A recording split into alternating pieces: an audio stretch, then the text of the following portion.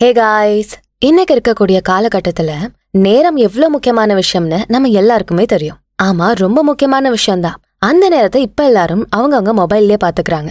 But Android bones இல்ல போன்ஸே வர்றதுக்கு முன்னாடி போர் நடந்த காலகட்டத்துல மக்கள் எல்லாம் எதுல டைம் பார்த்திருப்பாங்க? கண்டிப்பா வாட்ச்ல தான் பார்த்திருப்பாங்க. லிட்ரலி வேர்ல்ட் வார்ஸ் அப்பெல்லாம் அந்தந்த கண்ட்ரி கவர்மெண்டே அவங்க ஆர்மி சோல்ஜர்ஸுக்கு ஒரு வாட்ச் ப்ரொவைட் பண்ணாங்க. அது என்ன பிராண்டா இருக்கும்னு நினைக்கிறீங்க? அன்னைக்கு, அதாவது உலக போர்ல சோல்ஜர்ஸ் எல்லாம் யூஸ் பண்ண அந்த வாட்ச் என்ன வாட்சா இருக்கும்னு நினைக்கிறீங்க? இன்னைக்கு அந்த பிராண்டோட வாட்ச் தான் தி வேர்ல்ட்ஸ் லக்ஸூரியஸ்ட் வாட்ச். ரீசெண்டா அந்த பிராண்டோட வாட்ச் தான் 139 கோடிக்கு விற்கப்பட்டிருக்கு. ஆல்ரெடி யூஸ் பண்ண ஒரு பொருளை தான் எப்பவுமே ஏலத்துக்கு விடுவாங்க. அப்படி இந்த ஏலத்துல 139 கோடி கொடுத்து வாங்குற அளவுக்கு அந்த வாட்ச்ல அப்படி என்ன இருக்கு?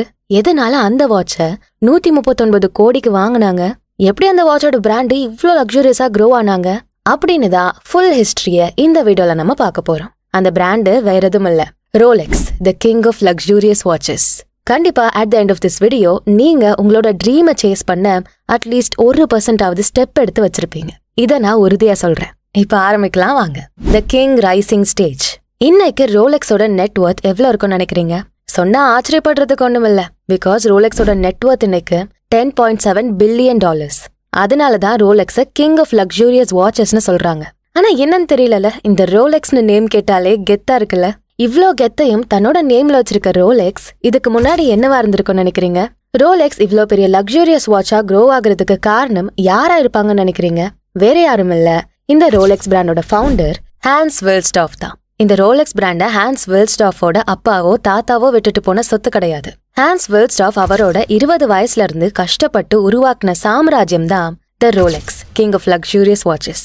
மார்ச் 22, 1881ல ஜெர்மனில இருக்க கர்ம்பேக் அப்படிங்கிற டவுன்ல henna and Johann Daniel Ferdinand வில்ஸ்டாஃபுக்கு பிறக்கிற இரண்டாவது மகன் தான் ஹான்ஸ் வில்ஸ்டாஃப். மொத்தமா அவங்களுக்கு 3 குழந்தைகள். அதுல நடு பையனாதான் ஹான்ஸ் வில்ஸ்டாஃப் வளர்றாரு. இவங்க அப்பாவுமே அயன் விக்கிற பிசினஸ் பண்றாரு. இந்த பிசினஸ் அவங்க தாத்தா அவங்க அப்பா கொடுத்தது. இப்ப எப்படி சில்வரோ அதே மாதிரி அந்த ஜெனரேஷன்ல அயன் இருந்தது. இவங்களோட அயன் பிசினஸ்னாலேயே அந்த ஊர்ல ரொம்ப ஃபேமஸ் ஆனாங்க. இதனால அந்த ஊர்ல அயன் பிசினஸ் பண்றவங்க யாருன்னு கேட்டா எல்லாரும் இவங்களதான் சொல்லுவாங்களாம். வில்ஸ்டாஃபோட 10வது வயசுல அவங்க அம்மாவுக்கு ரொம்ப உடம்பு சரியில்லாம போய் இறந்துடுறாங்க. அம்மா இறந்து 2 வருஷத்துல ஹான்ஸ் வில்ஸ்டாஃபோட அப்பாவுமே இறந்து போயிடுறாரு. இந்த சின்ன வயசுல அப்பா அம்மா இல்லாத இவரையும் இவர் கூட பிறந்த 2 பேரையும் அவங்க அம்மாவோட பிரதர்ஸ் நாங்க பாத்துக்கிறோம்னு சொல்லி இவங்க அப்பாவோட இரும்பு பிசினஸ சேல் பண்ணிட்டு அதுல வந்த பணத்துல இந்த 3 குழந்தைங்களையும் படிக்க வைக்கிறாங்க. நம்ம ஹான்ஸ மட்டும் மோஸ்ட் பிரிவிலேஜ்டு போர்டிங் ஸ்கூல்ல சேர்த்து விடுறாரு அவங்க அங்கிள். ஹான்ஸ் வில்ஸ்டாஃப் படிக்கிற இந்த ஸ்கூல் எங்க இருக்குன்னு பாத்தீங்கன்னா அவர் வீட்ல இருந்து 25 மைல் தூரத்துல இருக்கு. டெய்லி ஸ்கூலுக்கு போயிட்டு வரவே ரொம்ப கஷ்டப்படுறாரு ஹான்ஸ் வில்ஸ்டாஃப். ஆனா அப்படி இருந்தாலுமே கஷ்டமெல்லாம் பார்க்காம படிக்கணும் அப்படின்னு டெய்லியும் அவ்வளோ கஷ்டத்துலயும் ஸ்கூல் கண்டிப்பா போயிட்டு வருவாரு ஹான்ஸ் வில்ஸ்டாஃப். சோ இப்ப அவருக்குன்னு யாருமே இல்ல, அவருக்கு அப்பா அம்மாவும் இல்ல, அவருக்குன்னு சொல்லிக்க ஃப்ரெண்ட்ஸும் இல்ல. இப்ப அவருக்கு எல்லாமே புதுசா இருக்கு. ஆனா இதெல்லாம் நினைச்சு கஷ்டப்படுறத விட்டுட்டு அவரோட ஃபுல் கான்சென்ட்ரேஷனையும் படிப்புல காட்ட ஸ்டார்ட் பண்றாரு. அடுத்து எஜுகேஷன். ஹான்ஸ் வில்ஸ்டாஃபுக்கு சூப்பரா படிக்கணும்னு ஆசைலாம் இல்ல. ஆனா டிப்ரெஸ்ட் ஆகுறதுக்கு பதிலா இதுலயாச்சும் கான்சென்ட்ரேட் பண்ணலாம் அப்படின்னு முடிவு பண்ணி படிக்க ஸ்டார்ட் பண்றாரு. இப்ப நமக்கெல்லாம் ஏதாச்சும் பிரச்சனை இல்ல ஹெல்ப்னா நம்ம ஃப்ரெண்ட்ஸ் இல்ல அப்பா அம்மா கிட்ட கேட்போம். அப்படி இல்லைன்னா அட்லீஸ்ட் அவங்க கிட்ட ஷேர் ஆவது பண்ணுவோம். ஆனா இவருக்கு ஹெல்ப் பண்றதுக்கும் ப்ராப்ளம்ஸ ஷேர் பண்றதுக்கும் யாரும் இல்லையே. அதனால அவரோட ப்ராப்ளம்ஸ அவரே சால்வ் பண்ண ஆரம்பிக்கிறாரு. இதுலதான் அவரு செல்ஃப் ரிலையண்டா மாற ஆரம்பிக்கிறாரு. யாரையும் டிபெண்ட் பண்ணாம இருக்காரு. இவர் இங்க கத்துக்கிட்ட இந்த செல்ஃப் ரிலையன்ஸ் தான் இவரோட லைஃபையே சேஞ்ச் பண்ண போகுதுன்னு அப்ப அவருக்கு தெரியாது. இப்படி ஸ்டடீஸ்ல கான்சென்ட்ரேட் பண்ணதால அவர் அங்க ஸ்கூல்லயே டாப்பரா மாறுறாரு. அவருக்கு மேக்ஸ் அப்புறம் லாங்குவேஜஸ்ல பெரிய இன்ட்ரெஸ்ட். சோ அதனாலேயே மேக்ஸ்ல இருக்க ரொம்பவே டிஃபிகல்ட்டான சம்ஸ் எல்லாம் வேற லெவல்ல கிராக் பண்ணி என்னதான் இதெல்லாம் ஒரு கை பாத்துக்கலாம்னு பண்ணுவாரா. ஸ்டார்டிங்ல அவருக்குன்னு சொல்லிக்க ஃப்ரெண்ட்ஸ் யாரும் இல்ல. ஆனா சில நாள் கழிச்சு அவருக்கு ஒரு ஃப்ரெண்டும் கிடைக்கிறாரு. அவரோட ஃபர்ஸ்ட் ஃப்ரெண்டு படிக்கிறதுக்காக சுவிட்சர்லாண்ட்ல இருந்து ஜெர்மனி வராரு. ஒரு நாள் ஹான்ஸ் வில்ஸ்டாஃப் அவரோட சுவிட்சர்லாந்து ஃப்ரெண்டு கிட்ட பேசிக்கிட்டு இருக்கும்போது, நீங்க சுவிட்சர்லாண்ட்ல இருந்தப்போ உங்க சிட்டியோட நேம் என்னன்னு கேக்குறாரு. அதுக்கு அந்த சுவிட்சர்லாந்து ஃப்ரெண்டு சைக் ஸ்டீஃபான்ஸ்னு சொல்றாரு. இந்த நேம் கேட்ட உடனே எங்கேயோ கேட்ட மாதிரியே இருக்குன்னு ஹான்ஸ் வில்ஸ்டாஃப் யோசிக்கிறாரு. இங்க நமக்கு எப்படி திருநெல்வேலினா அல்வா, திண்டுக்கல்னா பூட்டு அப்படின்னு இருக்கும்போது வாட்ச்னா சுவிட்சர்லாண்ட்ல இருக்க லாச்சைக் ஸ்டீஃபான்ஸ் தான் ஃபேமஸ். உலகத்திலேயே த பெஸ்ட் வாட்ச்னா அங்க மட்டும்தான் கிடைக்கும். இவருக்கு இருக்கிறதோ ஒரே ஃப்ரெண்டு. டெய்லி ஸ்கூல் முடிஞ்சதும் ஹாஸ்டல்ல இவர் ஃப்ரெண்டு கூட தான் most of the time spend பண்ணுவாரு. அப்ப ஹான்ஸ் வில்ஸ்டாஃபோட சுவிட்சர்லாந்து ஃப்ரெண்டு ரொம்ப அதிகமா பேசினது அவர் ஊர் பெருமையை மட்டும்தான். அதுதான் ஹான்ஸ் வில்ஸ்டாஃபோட ஃபர்ஸ்ட் டர்னிங் பாயிண்ட்னு சொல்லலாம். இப்படி அவரோட ஃப்ரெண்டு அந்த ஊரை பத்தி பேசுறதால இவருக்கு அந்த ஊர் மேலேயுமே வாட்ச் மேலேயும் தனிப்பட்ட அபிப்பிராயம் உருவாகுது. உங்க எல்லாருக்குமே இந்த கோட் தெரியும்னு நினைக்கிறேன். எண்ணம் போல் வாழ்க்கை, எண்ணம் போல் மட்டும்தான் வாழ்க்கைன்னு. அதே மாதிரி இவருக்கு என்னன்னு தெரியல, தான் எண்ணம் முழுசும் வாட்ச் மேலேயே நிறைஞ்சிருந்தது. அதனாலதான் என்னமோ இவர் இப்போ the world's most luxurious watch construct பண்ணிருக்காரு. சரி, இப்ப ரோலெக்ஸோட இனிஷியல் ஸ்டேஜஸ பார்க்கலாம். சோ ரோலெக்ஸ் இப்படி ஒரு பிராண்டா மாறும்னு அப்ப அவருக்கு தெரியாது. அந்த சின்ன வயசுல எதை பத்தி அதிகமா கேட்டு பேசி வளர்ந்தாரோ இப்ப அது அவரோட லைஃபையே டோட்டலா சேஞ்ச் பண்ணிருக்கு. ஹான்ஸ் வெல்ஸ்டாஃப் அவரோட 19 வயசுல அவர்கிட்ட இருக்க கொஞ்சம் காசு எடுத்துக்கிட்டு ஹாஸ்டலை விட்டு ஓடி வந்து சுவிட்சர்லாண்ட்ல இருக்க ஜெனீவா அப்படிங்கிற ஊருக்கு வந்துடுறாரு. வந்த 2வது நாள்லயே அவருக்கு ஒரு பேர்ல் கம்பெனில ஜாப் கிடைக்குது. ஜாப்னா ஜாப் இல்ல, நம்ம ஃப்ரெண்ட்ஸ் மூவில விஜயும் சூர்யாவும் வடிவேலுக்கு அப்ரெண்டிஸா இருப்பாங்களே, அப்படிதான் ஹான்ஸ் வெல்ஸ்டாஃபும் அந்த பேர்ல் கம்பெனில இருக்காரு. இவர் அப்ரெண்டிஸா சேர்ந்ததுனால செய்யற வேலைக்கு வெறும் சாப்பாடு தங்க இடமும் தான் கொடுத்தாங்க. ஆனா என்னதான் காசுக்கு வேலை செய்யலனாலும் அவரு அங்க நிறைய வேல்யூபிளான விஷயங்களை கத்துக்கிட்டாரு. அப்படி அது என்னவா இருக்கும்னு நினைக்கிறீங்க? வேற எதுவும் இல்ல, அங்க அவரு பிசினஸ் கத்துக்கிறாரு. ஒரு பிசினஸ் பண்ணா என்னென்ன ப்ராப்ளம்ஸ் வரும், அந்த ப்ராப்ளம்ஸை எப்படியெல்லாம் சால்வ் பண்ணலாம் அப்படின்னு நிறைய வேல்யூபிளான விஷயத்த கத்துக்கிறாரு. ஹான்ஸ் வெல்ஸ்டாஃப் பிசினஸ் நல்லா டீப்பா அனாலிசிஸ் பண்ணும்போது தான் ஒன்ன கண்டுபிடிக்கிறாரு. அது என்னன்னா, அவர் ஒர்க் பண்ற அந்த பேர்ல் கம்பெனி ஒண்ணுமே பண்ணல, ஜஸ்ட் இங்க வாங்குறத அங்க குடுக்குறாங்க. வெவ்வேறு நாட்டுல இருந்து வெவ்வேறு மார்க்கெட்ல இருந்து வாங்குற பேர்ல இங்க இருக்கிற ஜுவல்லரி ஷாப்புக்கு விக்கிறாங்க. நடுவுல மேனுஃபேக்சரிங் அப்படிங்கிற ப்ராசஸே நடக்கல. ஆனா அப்படி இருந்தாலுமே இந்த பேர்ல் கம்பெனி நிறைய ப்ராஃபிட் மேக் பண்றாங்க. இத ஹான்ஸ் வெல்ஸ்டாஃப் நோட் பண்றாரு. என்னதான் ஹான்ஸ் வெல்ஸ்டாஃப் எல்லாமே நோட் பண்ணி கத்துக்கிட்டு இருந்தாலுமே இவரோட ஒர்க்லயும் கரெக்டா தான் இருக்காரு. அதனாலயே அந்த பேர்ல் கம்பெனி இவருக்கு இன்சென்டிவ் கொடுக்குறாங்க. இங்க இவர் இன்சென்டிவ் மட்டும் தான் ஏர்ன் பண்றாரான்னு கேட்டீங்கன்னா இல்ல. ஏன்னா ஹான்ஸ் வெல்ஸ்டாஃப் அவரோட பிசினஸுக்கு தேவைப்படுற skill set and business டெக்னிக்ஸை invisible கரன்சியா make பண்ணிக்கிட்டே இருக்காரு. And then later Hans வெல்ஸ்டாஃபுக்கு promotion கிடைக்கிற டைம்ல தான் அவருக்கு ஒரு லெட்டர் வருது. அந்த லெட்டர் யார்கிட்ட இருந்து வருதுன்னு கேட்டீங்கன்னா, வெல்ஸ்டாஃப் ஜெர்மனில போர்டிங் ஸ்கூல்ல சேர்றதுக்கு முன்னாடி இவருக்கு ஒரு ஃப்ரெண்ட் ஒருத்தர் இருந்தார்ல, அவர்கிட்ட இருந்தா அந்த லெட்டர் வந்திருக்கு. அப்படி அந்த லெட்டர்ல என்ன இருந்துச்சுன்னா, கியூனோ கார்டன் அப்படிங்கிற கம்பெனில ஒரு வேலை இருக்கு, நீ வா அப்படின்னு வெல்ஸ்டாஃபோட ஃப்ரெண்டு ஒரு லெட்டர் ஒன்னு போடுறாரு. அந்த லெட்டரை பார்த்த வெல்ஸ்டாஃபுக்கு பயங்கர சந்தோஷம். ஏன்னு கேட்டீங்கன்னா, அந்த கம்பெனி இருந்த பிளேஸ் தான் அந்த சந்தோஷத்துக்கு காரணம். அப்படி அது என்ன இடம்னு வீடியோ பாக்குற எல்லாரும் கெஸ் பண்ணிருக்க வாய்ப்பு இருக்கு. அப்படி கெஸ் பண்ணிருந்தா கமெண்ட் செக்ஷன்ல சொல்லுங்க. சரி, இப்ப கதைக்கு வருவோம். அது வேற எந்த இடமும் இல்ல, சின்ன வயசுல எந்த சிட்டி மேல அதே இடத்துலதான் கூனோ கார்டன் கம்பெனி இருக்கு. அந்த இடம் வேற எதுவும் இல்ல, சாக்ஸ்டேஃபான்ஸ் தான். அந்த டைம் பார்த்தோம்னா த பெஸ்ட் வாட்சை மேனுஃபேக்சர் பண்ற கம்பெனினா அது வேற எதுவும் இல்ல, கூனோ கார்டன் தான். பர் இயருக்கு 10 lakh ஸ்விஸ் கரன்சி அளவுக்கு அவங்க வாட்சஸை ஃபாரின் கண்ட்ரீஸ்க்கு எக்ஸ்போர்ட் பண்ற ஒரு பெரிய கம்பெனியா இருந்தாங்க. என்னதான் ஹான்ஸ் வெல்ஸ்டாஃபுக்கு இங்க ப்ரமோஷன் கிடைக்கிற டைமா இருந்தாலுமே அதை விட்டுட்டு 1900ல இவர் கூனோ கார்டன் கம்பெனில போய் ஜாயின் பண்றாரு. அங்க போன ஹான்ஸ் வெல்ஸ்டாஃபை இங்கிலீஷ் கரஸ்பாண்டன்ட் அப்புறம் ஒரு கிளர்க்கா ஹையர் பண்ணிக்கிறாங்க. இவருக்கு சின்ன வயசுல லாங்குவேஜ் மேல இருந்த இன்ட்ரெஸ்ட் தான் இப்ப இவருக்கு இந்த ஜாப் கிடைச்சதுக்கும் ஹெல்ப் பண்ணிருக்கு. அந்த இடத்துல யாருக்குமே இங்கிலீஷ் தெரியாத காரணத்தினால இவர் அந்த கம்பெனிக்கு வர லெட்டர்ஸ், பார்சல்ஸ் அப்புறம் அக்ரிமெண்ட்ஸை ரீட் பண்ணி எக்ஸ்பிளைன் பண்றதுக்காக மட்டுமே ஹையர் பண்ணப்பட்டிருக்காரு. ஆனா இந்த ஒர்க் ரொம்ப சீக்கிரம் முடிஞ்சிருதுன்னு ஃபீல் பண்ண ஹான்ஸ் வெல்ஸ்டாஃப் இந்த மேட்டரை அவங்க கம்பெனிலையும் சொல்றாரு. சோ அதனால அவருக்கு அதே கம்பெனில இன்னொரு ஜாபும் கிடைக்குது. இதுதான் இவரோட செகண்ட் டர்னிங் பாயிண்டா இருக்கு. இவருக்கு செகண்டா கிடைச்ச ஜாப் தான் குவாலிட்டி செக்கிங். இந்த குவாலிட்டி செக்கிங் ப்ராசஸ்ல இவர் என்ன பண்ணணும்னா, டெய்லி 100 பாக்கெட் வாட்சஸை கையில எடுத்து பார்த்து செக் பண்ணி அப்ரூவ் பண்ணணும். இதுதான் இவருக்கான வேலை. லிட்ரலி இந்த வேலையில தான் அவர் நிறைய கத்துக்கிட்டாரு வாட்சை பத்தி. வாட்ச்ல என்னென்ன மாதிரி ஸ்பேர் பார்ட்ஸ் இருக்கும், என்னென்ன டைப் ஆஃப் வாட்ச் இருக்கு, அப்புறம் கஸ்டமர்ஸ் அதெல்லாம் விரும்புறாங்க, ஒரு வாட்ச்ல எந்த பொருள் வச்சு அது காஸ்ட்லின்னு சொல்லுவாங்க. அப்படி வாட்சை பத்தி நிறைய விஷயம் கத்துக்கிட்டாரு ஹான்ஸ் வெல்ஸ்டாஃப். அடுத்து the second phase of Hans வெல்ஸ்டாஃப். கூனோ கார்டனுக்கு வந்து 2 இயர்ஸ்க்கு அப்புறம் அகைன் ஹான்ஸ் வெல்ஸ்டாஃபுக்கு இன்னொரு லெட்டர் வருது. பட் திஸ் டைம் இது ஜெர்மன் கவர்மெண்ட் கிட்ட இருந்து வருது. ஜெர்மனி சார்பா வார்ல ஃபைட் பண்ண ஜெர்மன் சிட்டிசன்ஸ் எல்லாருமே கண்டிப்பா பார்ட்டிசிபேட் பண்ணணும் அப்படின்னு ஜெர்மன் கவர்மெண்ட் சொல்றாங்க. சோ வேற வழி இல்லாம வாருக்கும் அவர் போறாரு. என்னதான் அவருக்கு அவரோட வேலை பிடிச்சாலும் அவர் நாட்டுக்காக வார்ல ஃபைட் பண்ணி தானே ஆகணும். ஃபியூ டேஸ்க்கு அப்புறமா வார் முடியுது. அப்ப அவருக்கு 22 வயசு. போற முடிச்சுட்டு அடுத்து அவர் போன இடம் தான் இங்கிலாந்து. அப்படி இங்கிலாந்துக்கு போன ஹான்ஸ் வெல்ஸ்டாஃபுக்கு அங்க ஒரு ஜாப் கிடைக்குது. அந்த ஜாபுமே பாத்தீங்கன்னா லிட்ரலி ஒரு வாட்ச் கம்பெனி தான். அந்த வாட்ச் கம்பெனில வச்ச இன்டர்வியூல இவரோட ஆன்சர்ஸ் அவங்கள பிரமிக்க வைக்குது. ஏன்னா அவருக்கு கூனோ கார்டன்ல கிடைச்ச எக்ஸ்பீரியன்ஸை வச்சு ஹான்ஸ் வெல்ஸ்டாஃப் வாட்சோட சின்ன சின்ன மெக்கானிசம் அப்புறம் அதோட ஸ்பேர் இதை பத்தியெல்லாம் தெரிஞ்சுக்கிறாரு. ஆனா என்னதான் இவருக்கு மெக்கானிசம் பத்தியெல்லாம் தெரிஞ்சாலும் இவரை மேனுஃபேக்சரிங் டிபார்ட்மெண்ட்ல போடாம எடுத்த உடனே சேல்ஸ் டிபார்ட்மெண்ட்டுக்கு மேனேஜரா அப்பாயிண்ட் பண்றாங்க. அந்த மேனேஜர் போஸ்டுக்கு ஏத்த மாதிரி ஹான்ஸ் வெல்ஸ்டாஃபும் ஒரு பெரிய சேஞ்சஸை கொண்டு வந்தாரு. அதாவது அந்த கம்பெனிக்கு 300% சேல்ஸை இன்க்ரீஸ் பண்ணி கொடுத்தாரு. இது வரைக்கும் பர் இயருக்கு 1000 வாட்சஸ் வித்துக்கிட்டு இருந்த கம்பெனி ஹான்ஸ் ஜாயின் பண்ண அடுத்த வருஷமே 3000 வாட்சை விற்க ஸ்டார்ட் பண்றாங்க. என்னதான் இந்த கம்பெனில ஹான்ஸ் வில்ஸ்டாஃப்க்கு இன்சென்டிவ் ப்ரமோஷன்ஸ் எல்லாம் கிடைச்சாலும் ஹான்ஸ் வில்ஸ்டாஃப்க்கு இந்த ஒர்க்ல இருந்து ஒரு சாட்டிஸ்பாக்சனே கிடைக்கல. அவருக்கு வேற ஏதாச்சும் பெருசா பண்ணணும்னு தோணிக்கிட்டே இருக்கு. இதுதான் ஹான்ஸ் வில்ஸ்டாஃப் லைஃபோட பிக்கெஸ்ட் டர்னிங் பாயிண்டா இருக்க போகுதுன்னு அப்ப அவருக்கு தெரியல. ஏன்னா ஹான்ஸ் வில்ஸ்டாஃப் இதுக்கு மேலதான் ரோலெக்ஸா மாறுறாரு. மேரேஜ் ஆன ஃபியூ மந்த்ஸ்ல வில்ஸ்டாஃபோட வைஃபோட அண்ணா, அதாவது வில்ஸ்டாஃபோட brother in law Alfred James Davis, இவரும் வில்ஸ்டாஃபும் 2 பேரும் சேர்ந்து லஞ்ச் சாப்பிட்டுக்கிட்டு இருக்காங்க. அப்ப வில்ஸ்டாஃபோட பிரதர் இன் லா இவரை பார்த்து ஒரு கேள்வி கேட்கிறாரு. ஆமா, எல்லாருமே எல்லார் லைஃப்லயும் இப்படி ஒரு கேள்வி கடந்து வந்திருப்பாங்க. அப்படிப்பட்ட கேள்விதான் ஹான்ஸ் வில்ஸ்டாஃபோட பிரதர் இன் லா ஹான்ஸை பார்த்து கேட்கிறாரு. அது அப்படி என்ன கேள்வினா ரொம்ப சிம்பிள் தான். வாட்ஸ் நெக்ஸ்ட் அப்படிங்கிற கேள்வியை கேட்கிறாரு. அடுத்து என்ன பண்ண போறீங்கன்னு கேட்கிறாரு. அதுக்கு வில்ஸ்டாஃப் அவர் பாஸ்ட்ல நடந்த எல்லாத்தையும் பத்தி சொல்றாரு.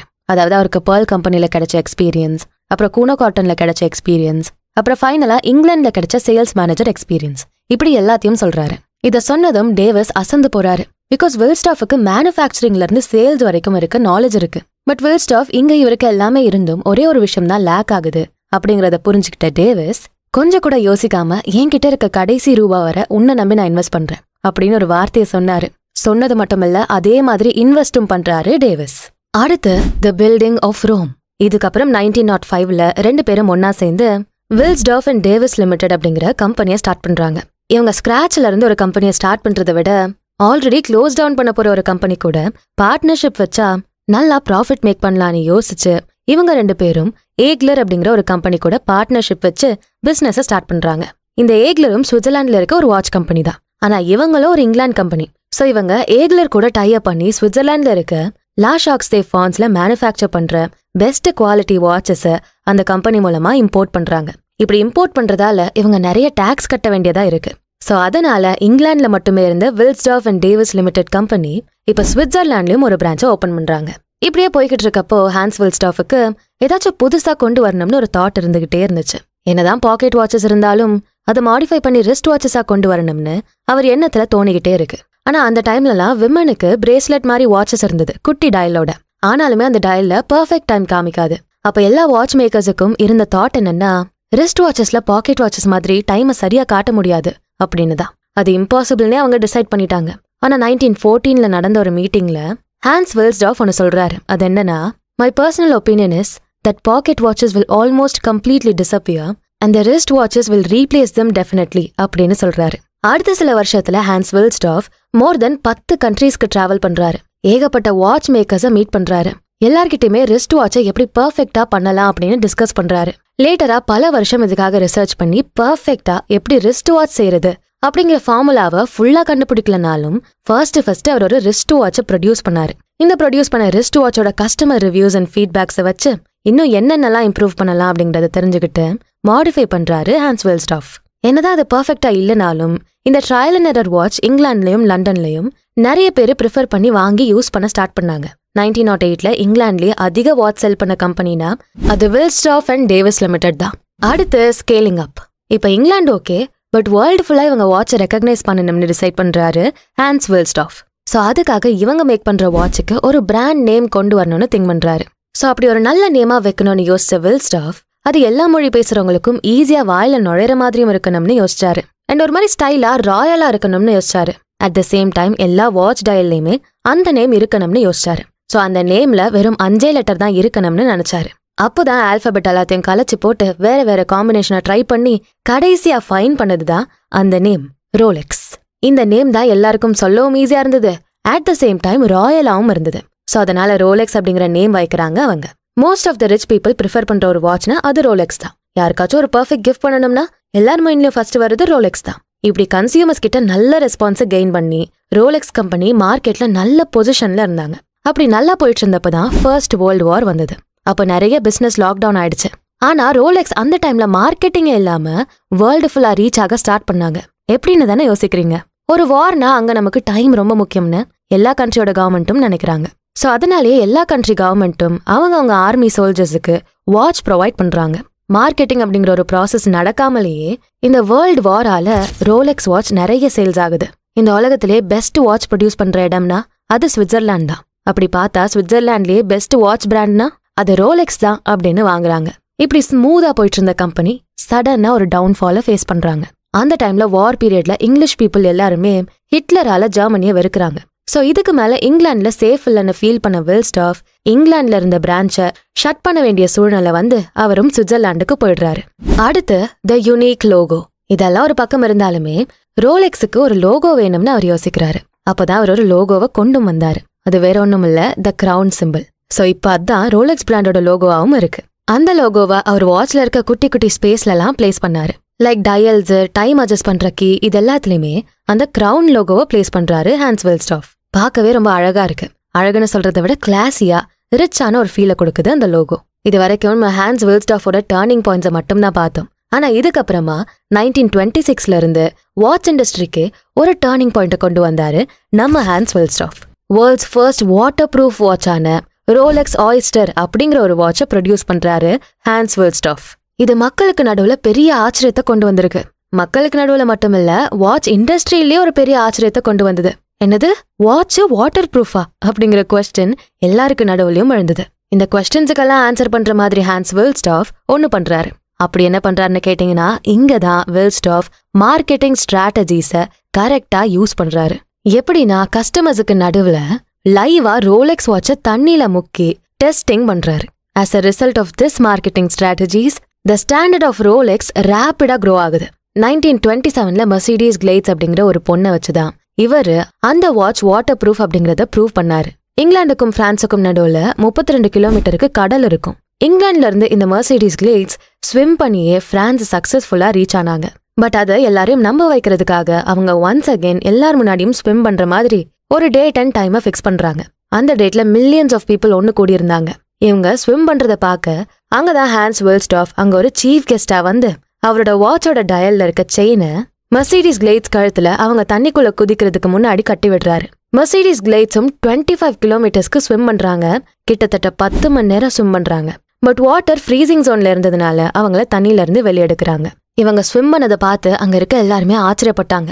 அப்போதான் அங்க அந்த ஊர்ல இருக்க எல்லா மீடியாவும் அவங்கள இன்டர்வியூ பண்ணப்போ அவங்க சொன்ன அந்த ஒரு வேர்டு தான் ரோலெக்ஸ் வாட்சோட ஸ்டாண்டர்டை எங்கேயோ பில்ட் பண்ணுது. 10 மணி நேரம் நான் தண்ணியில இருந்தேன். இந்த ரோலெக்ஸ் டயலும் என் கூடயே தண்ணியில இருந்தது. எனக்கும் எதுவும் ஆகல. அதே மாதிரி இந்த ரோலெக்ஸ் ஆயிஸ்டருக்கும் எதுவுமே ஆகல பாருங்கன்னு இப்பவும் டைம் ஓடிக்கிட்டு இருக்கத காட்டினாங்க. இந்த மொமெண்ட்ல தான் ரோலெக்ஸ் இன்டர்நேஷனல் பிராண்டா மாறுது. எல்லார் மனசுலயும் அப்ப தோணுன ஒரே குவெஸ்டின், எப்படி 10 மணி நேரம் ஒரு வாட்ச் தண்ணியில இருந்தும் நல்லா இருக்கு அப்படிங்கறதுதான். லிட்ரலி இந்த ஒரு மார்க்கெட்டிங் ஸ்ட்ராட்டஜிக்கு அப்புறம் தான் எல்லா கண்ட்ரீஸ்லயும் ரோலெக்ஸ் பிராண்டை ஓபன் பண்றாங்க. அடுத்த டாபிக், தி அதர் சேலஞ்சஸ். இப்படி நல்லா போயிட்டு இருந்த ரோலெக்ஸ் பிசினஸ் சடனா ஒரு சேலஞ்சை ஃபேஸ் பண்றாங்க. அது என்னன்னா வேர்ல்ட் வார் 2. ஸோ வார் டைம்ல வாட்சஸ் எக்ஸ்போர்ட் பண்ண முடியாததுனால எல்லா கண்ட்ரீஸ்லயும் இருக்க பிரான்ச்சஸை க்ளோஸ் பண்ற மாதிரி நிலைமைக்கு தள்ளப்படுறாங்க ரோலெக்ஸ். அண்ட் அதுக்கு மேல 1947ல வில்ஸ்டாஃப் ஃபவுண்டேஷன்னு ஒரு ஃபவுண்டேஷனை வில்ஸ்டாஃப் ஸ்டார்ட் பண்றாரு. இது என்னன்னா, அவரோட வைஃப் 1947ல இறந்துடுறாங்க. ஸோ இறந்த அவரோட வைஃபோட நினைவா ஒரு சோஷியல் சர்வீஸ் பண்ற ட்ரஸ்ட்டை, இந்த ஃபவுண்டேஷனை வில்ஸ்டாஃப் ஸ்டார்ட் பண்றாரு. என்னதான் ஒரு மனுஷன் வேர்ல்டுக்கே சக்சஸ்ஃபுல்லா இருந்தாலும் அவரையும் மோட்டிவேட் பண்ண யாராவது இருப்பாங்கல்ல, அப்படி மோட்டிவேட் பண்ற பர்சனா இருந்தவங்க தான் வில்ஸ்டாஃபோட வைஃப். ஸோ வில்ஸ்டாஃபோட வைஃப் அவரோட சக்சஸ்ல ஒரு பெரிய பார்ட்டாவே இருந்தாங்கன்னு சொல்லலாம். அதுக்கப்புறமா த கம்பேக். ஆஃப்டர் வேர்ல்ட் வார் 2 மறுபடியும் ரோலெக்ஸ் ஆர் பேக் அப்படின்னு ஃபார்முக்கு வந்தாங்க. ரோலெக்ஸ் கம்பெனி 1905ல இருந்து 1946 வரைக்கும் 50,000 வாட்சஸை மட்டும்தான் சேல் பண்ணிட்டு இருந்தாங்க. ஆனா நெக்ஸ்ட் இயர்லயே, அதாவது 1947ல 1,00,000 வாட்சை சேல் பண்றாங்க. ரோலெக்ஸ் 41 இயர்ஸா பண்ண சேல்ஸை 1 இயர்லயே டபுளா இன்க்ரீஸ் பண்றாங்க. அண்ட் தென் ஃபைனலி ஜூலை 6, 1960 அப்போ ஹான்ஸ் வில்ஸ்டாஃப் அவரோட 80வது வயசுல இந்த உலகத்தை விட்டு போறாரு. இப்ப இந்த ரோலெக்ஸ் கம்பெனி என்னவா இருக்கும்னு நினைக்கிறீங்க?